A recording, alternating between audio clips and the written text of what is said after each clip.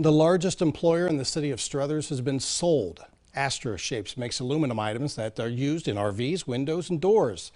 A family-run company. It's been involved in many community projects. First News anchor Stan Boney has been following the sale this afternoon. He's in Struthers with more details.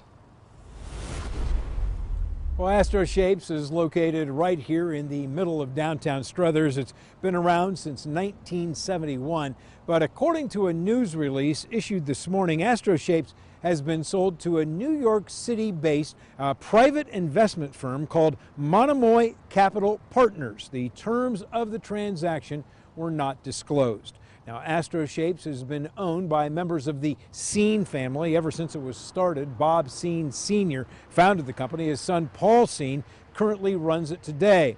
It's headquartered here in Struthers. The news release described Astro as an industry powerhouse that operates state-of-the-art computerized extrusion presses capable of creating cutting-edge aluminum shapes.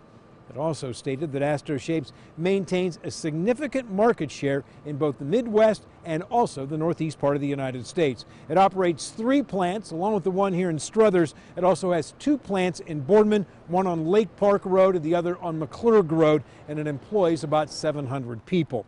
Now, Paul Seen, through the news release, had this to say today: Monomoy's focus on excellence aligns perfectly with the culture at Astro. We look forward to working closely with Monomoy. Monomoy's co-CEO, Sam Collin, had this to say: Astro is a business that we have admired and followed for years.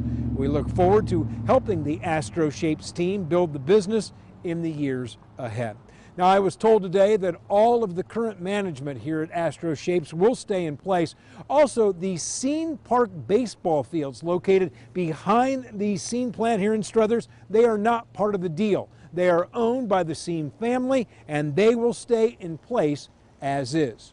But who exactly is Monomoy Capital Partners? I'll have that part of the story for you coming up tonight on First News at 6. Live in Struthers, Stan Boney, WKBN 27 First News.